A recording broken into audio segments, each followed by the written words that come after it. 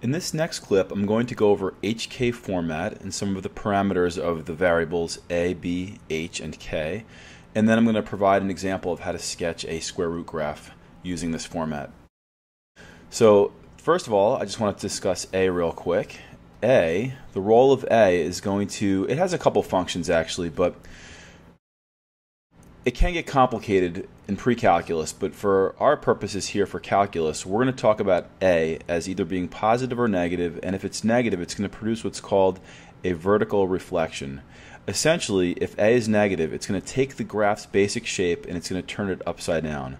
So if a is negative, it gives it what's called a vertical reflection, or turns it upside down.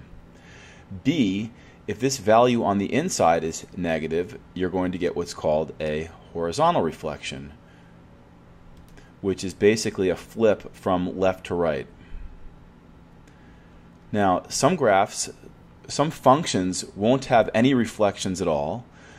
Some might have one or the other, and others might have both existing at the same time. A and B could both be negative. H is basically a translation or a slide to the left or right. So I'm going to write down slide left or right, and K is going to be a slide up or down. Okay, so hopefully that brings back some memories from pre-calculus. Now, in this example that I'm about to show you with the square root graph, something odd happens almost from the start, and that is when you look at it, the coefficient of x is -2, and if you focus down here on this green box, one of your goals is to get the coefficient of x to be +1. Once you do that, it fits much more easily with this template than if it's not. So we're going to take a few moments and we're going to manipulate this function so that it looks a lot more like this template over here on the left. So to do that, I'm going to start by just flipping the 4 and the -2x. So I'm going to say -1/2 square root -2x plus 4, and then plus 3 on the outside. So you'll notice the x is on the left under the radical, and over here at the template the x is also on the left. And again, it's our goal to get it to look as close to the template as possible. Now the next thing I'm going to do is I'm going to factor out a -2. Now it's not going to come out of the radical, but it's going to come out of that expression. So you're going to need some grouping symbols here to do that. So -2, and now when I take that out, I'm left with x minus 2. And then the plus 3 on the outside. So now it's looking as close to the template as I'm going to get, and I'm going to draw a little picture of that. That's a wing from the clip before. Now I'll use some color here to demonstrate. As I focus on this negative here, that tells me there is a vertical reflection, or turning it upside down. So in terms of this cue, reflection, yes, there is a reflection. The wing gets turned upside down, and I'll put VR next to that for vertical reflection. However, we're not done yet. There is another negative on the inside where B is. B is also negative, so we're going to get a second reflection. This one is going to be a horizontal reflection. So it's going to take this shape and it's going to actually flip it left to right, or in this case right to left. So this is going to be an HR, a horizontal reflection, and we've now applied all the reflections that they're going to be. So this is what it's going to look like ultimately. Now the translation point is sort of the net result after you've done your slides.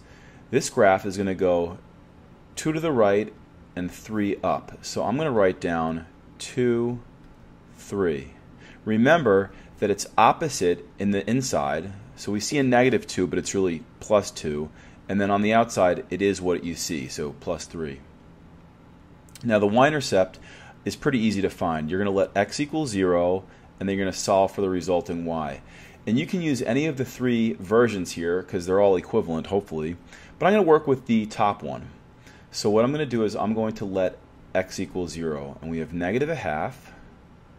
And we have the square root of, if x is 0, then this chunk sort of goes away, and I'm just left with 4, and then plus 3.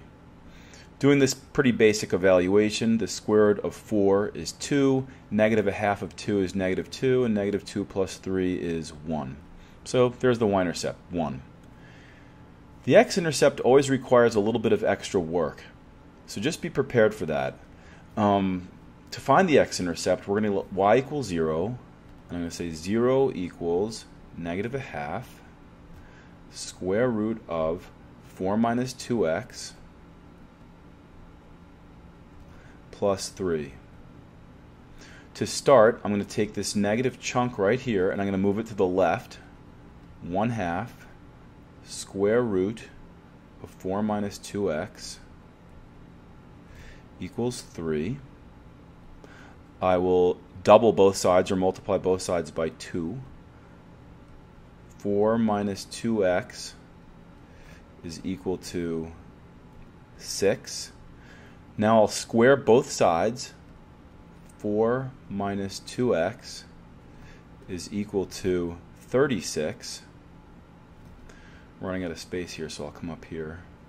And now I'll divide by 4. Negative 2x is equal to 9. And finally, x equals negative 9/2, which is the same as negative 4.5. So we have negative 4.5. So with this little 5-step cue list, we're going to be able to pretty accurately sketch the graph of this function.